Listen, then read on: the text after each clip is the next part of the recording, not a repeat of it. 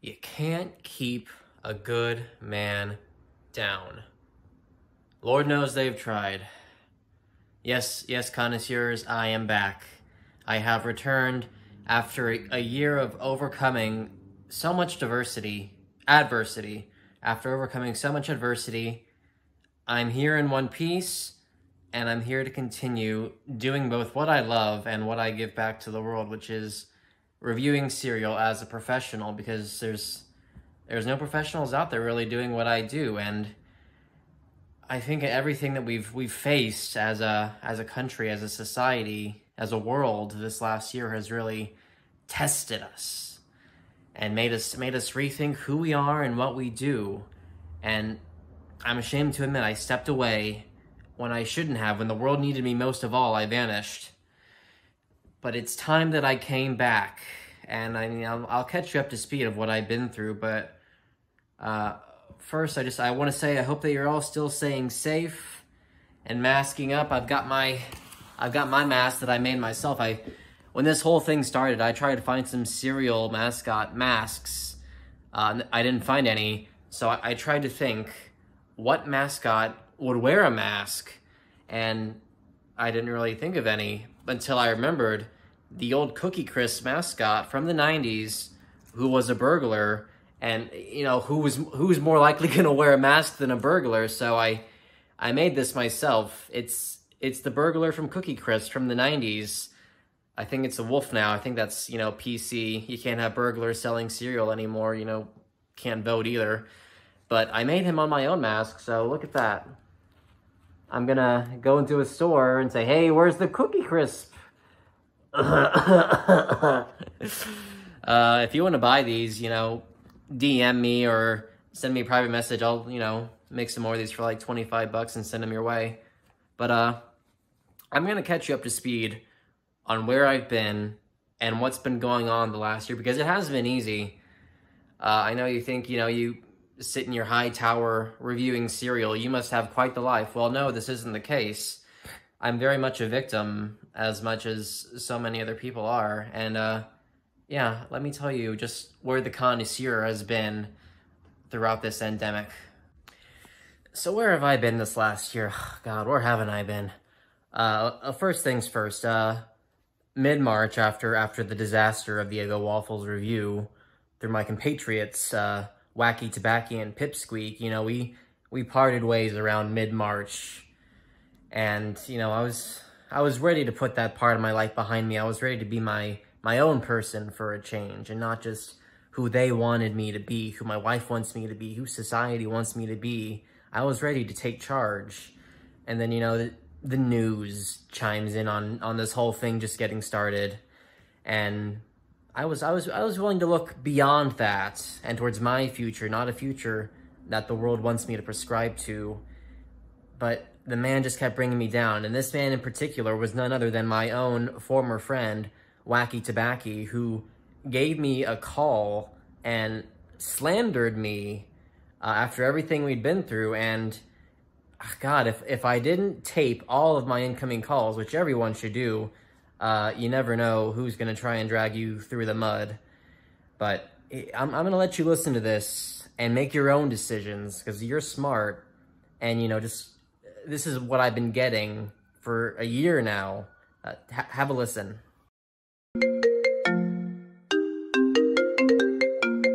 Hello? Hey, man. Oh, hey, great to hear from you. Sticking with the program? What? Oh, yeah, sure. Hey, listen, do you, Sorry,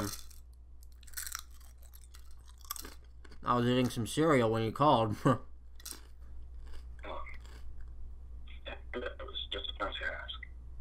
Yeah, it's Trix. It's the fruit shapes, not the circles. I think they knew that the circles lost points on the shape rating, so they did the smart thing and reverted. A review coming soon.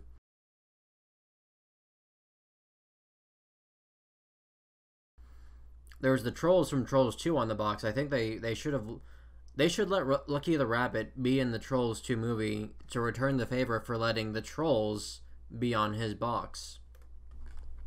Yeah, no, that's fantastic. Listen, man, I have not been feeling too well ever since, we last parted ways about a week ago. Yeah, you sound awful. Are you eating a good breakfast? Yeah, no, I don't think it's breakfast, man. There's this new thing, that's going around. Oh, yeah, I think I heard something about it. You know what they say. No news is good news. Yeah, no, man, it's not good news. No. Yeah, so, Donovan. Who's Donovan? Oh, good God, Pipsqueak.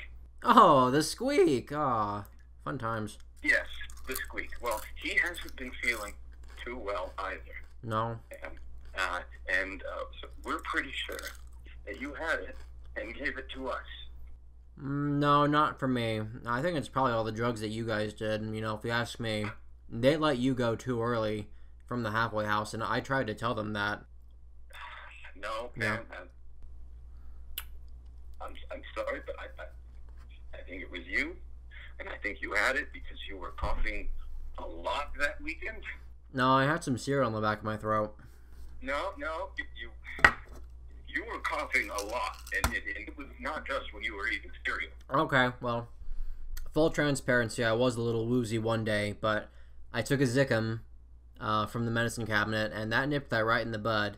You can get that from any pharmacy. They have orange, they have grape. Maybe they'll make a cereal out of it one day. But this thing going around, it's only as big as you make it, my friend. That's words of wisdom from me. Okay, well, be that as it may, can you just get tested and tell us whether or not you have it? Because we need to know. And I've had a pounding headache for days. Oh. I cannot breathe. And poor Donovan, man, he's got it even worse. I mean, he's doing bad. Okay, man. I mean, Pipsqueak did community theater. That was his thing. You know, I bet this is just one of his little skits. Improv, maybe.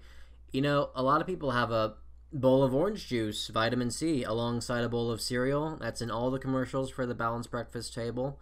They say they're making a vaccine for this thing, but if you ask me, that's the cure right there, if you ask me.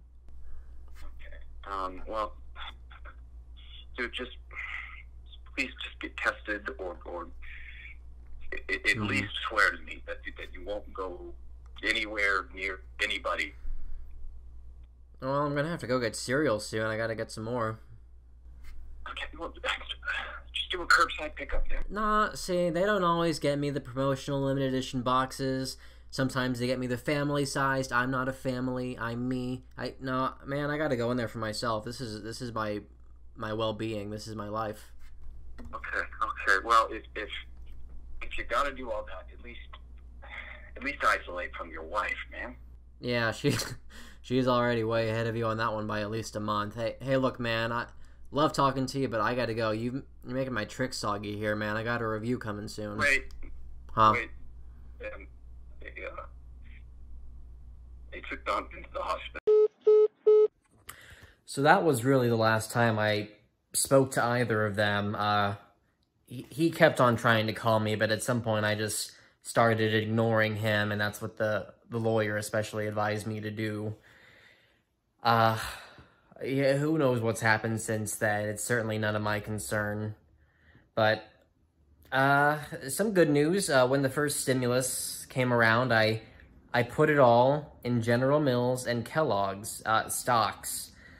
Because, you know, when people are inside, what are they going to do more than eat cereal? And I think, let me see if I can. So, this is General Mills. I got in around this point, and things only went up from there. And then for Kellogg's, is this Kellogg's? Yeah. So, again, you know what they say, buy high, sell low, or the opposite of that. That's what I saw from all my YouTube videos. But things are only going up for the cereal industry.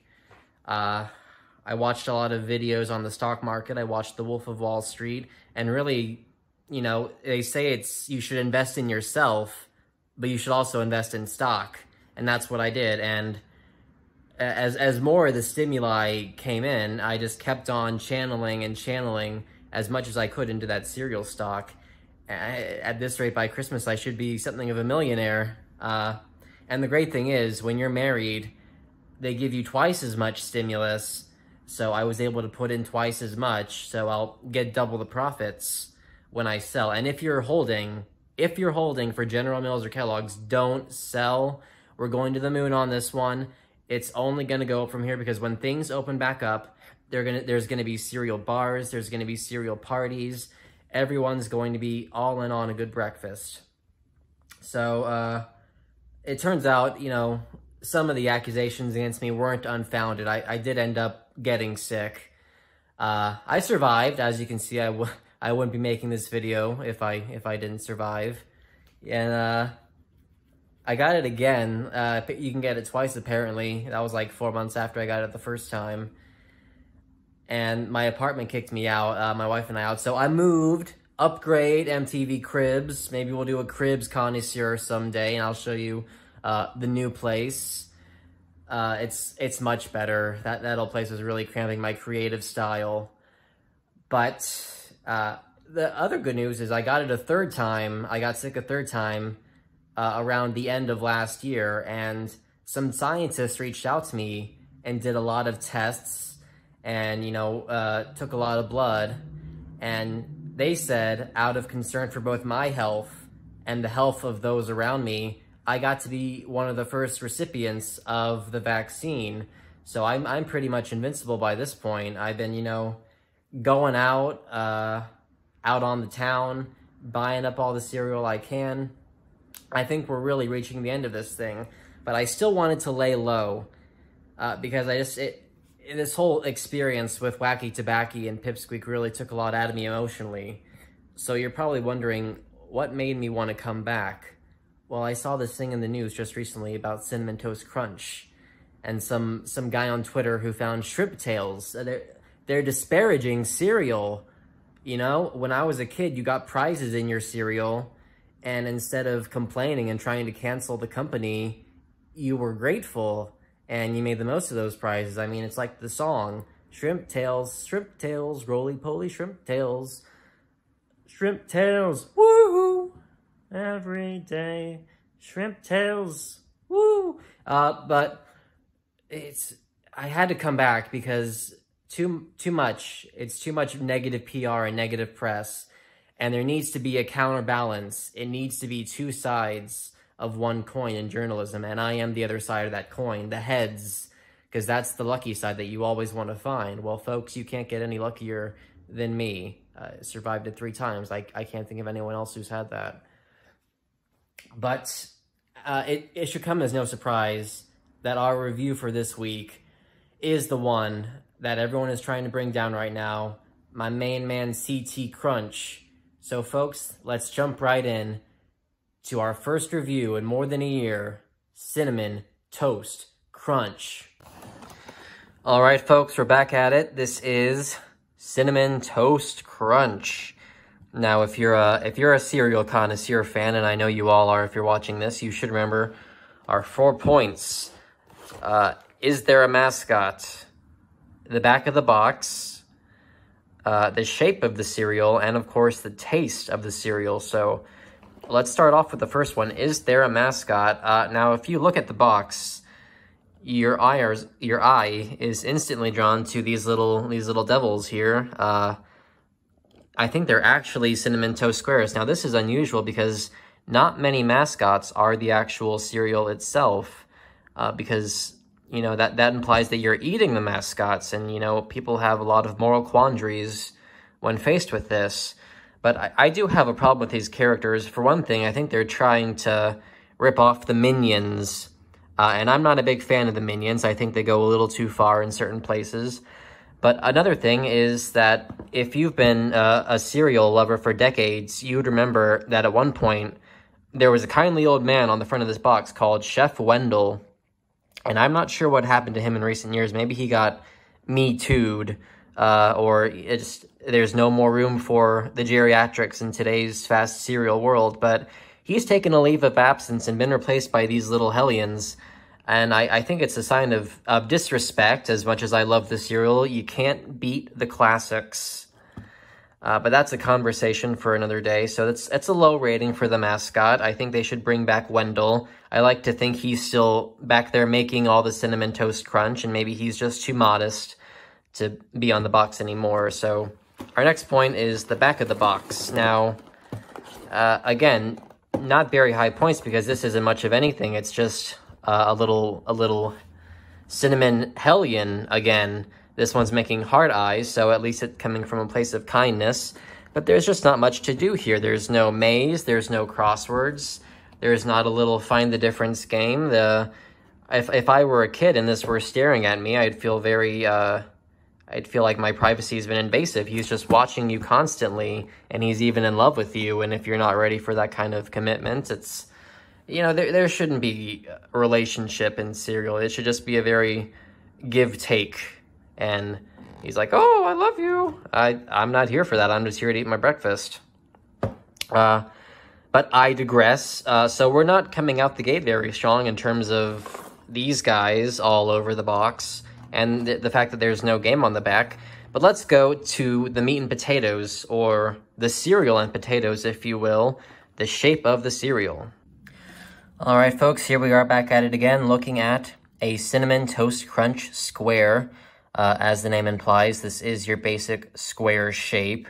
4 sides, as is typical of the square. And if you remember the commercials, there are indeed cinnamon swirls in every bite, and it is coated in sugar. Sugar is a staple to most of the best cereals, and there is no shortage of it here. Now, for comparison, this is meant to look like a piece of cinnamon toast, so I have an actual piece of cinnamon toast I got ready to compare.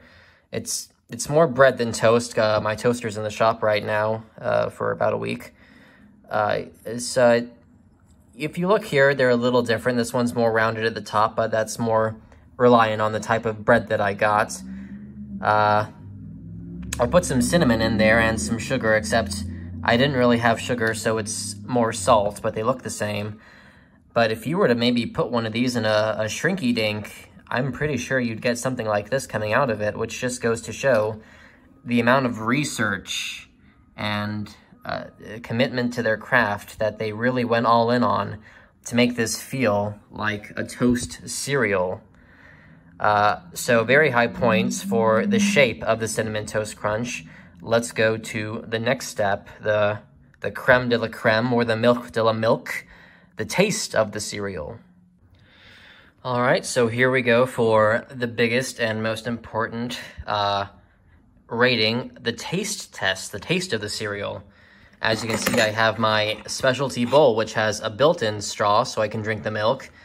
Only real cereal experts have these. You can get them in any store, though. Let's go with our basic pour.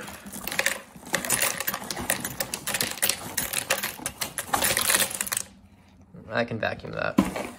I got this milk I've been using recently. This is Khalifa Farms. I like it because it has a beautiful woman on it. I only just started buying this less than a year ago, but if all milk came with a beautiful woman on the bottle, I think it'd be, you know, the best-selling milk of all time. I'd like to go to her farm someday. Maybe she's there. Okay, let's get it on.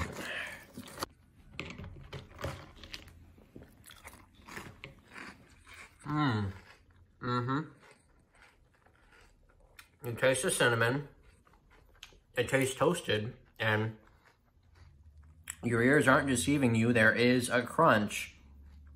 They've already met all their promises in the name, Cinnamon Toast Crunch. There's no false advertising here. You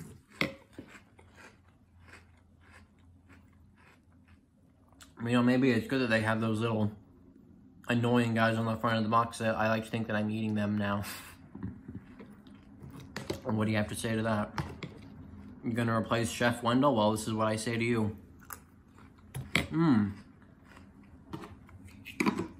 That is a high quality cereal. No shrimp tails here, just good cereal.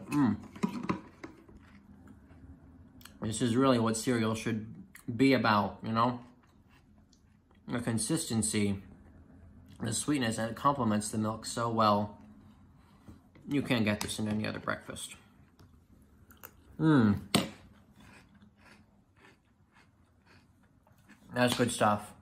Well, folks, I'm going to finish my delicious bowl of cereal, and then I'm going to vacuum the sugar off my coffee table. But I'm not going anywhere. You know, cancel culture, you can't come for me. I've gotten the vaccine. I've had it 3 times. I'm invincible by this point. You think you're what's going to take me down? I don't think so. No. I have a purpose. And it's to review every cereal on the market so that the consumers can make their own decisions based on what I tell them to buy. So, you haven't seen the last of me. I'm gonna be posting more regularly. It's time to return to normalcy, and that includes you watching my videos. So, shoot, that reminds me before I go. This episode is dedicated to Donovan McNavis, it was one of the two, who sadly passed away on April 20th, 2020 from unknown complications. 420!